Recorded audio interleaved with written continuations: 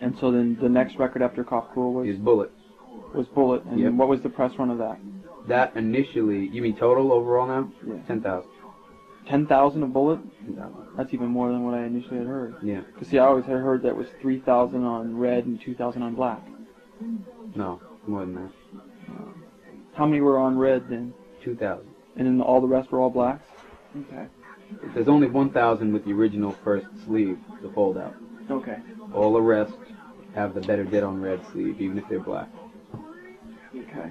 So then when was Teenagers from Mars, when was that done? That was done in the Static Age sessions. We had another record we were going to put out. It was going to be Static Age and Teenagers from Mars. We had Was the that test done? pressings done. Was that done after Bullet, or was that done after Horror Business? It was done at the same session as Bullet. Okay. And so we had the songs ready to go anyway. So we said, well, why not put it out? But then we decided not to. I don't know why, but we had the acetates and the masters done and everything. We just never put it out. So then the next thing that you recorded was in Horror Business. Yeah, Horror Business. And how many did you?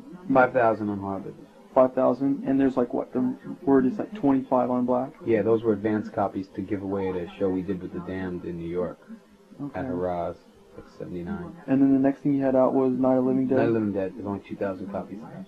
Only 2,000. Only 2,000 copies. Okay. Then what came after that? After that came the Beware 12-incher for our British tour with the Damned.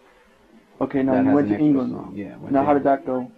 It went well, but Jerry didn't get our contract signed before we went over, and the Damned's management, which is Motorhead's management now, screwed us over and told us we're only getting paid for half the shows that we were supposed to get paid for, and we were only getting £50 a night, which was roughly that time about $125 a night. And so we just walked off the tour. So who was the band when you did that tour? I was the Night of the Living Dead band.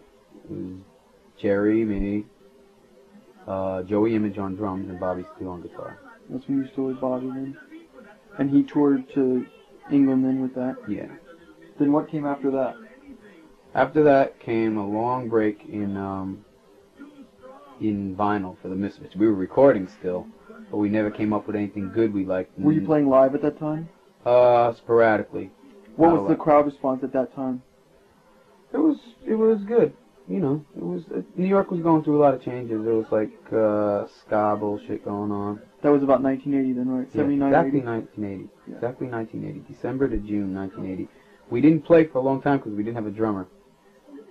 So we were holding auditions. We got back in January of 1980 from England because we hung out there. We had an agent, and we had to deal with CBS, and our drummer was supposed to come back over. We were supposed to go on tour with The Clash, and then our drummer never came back over, and so we couldn't go on tour with The Clash, and also we didn't get the CBS contract because of that.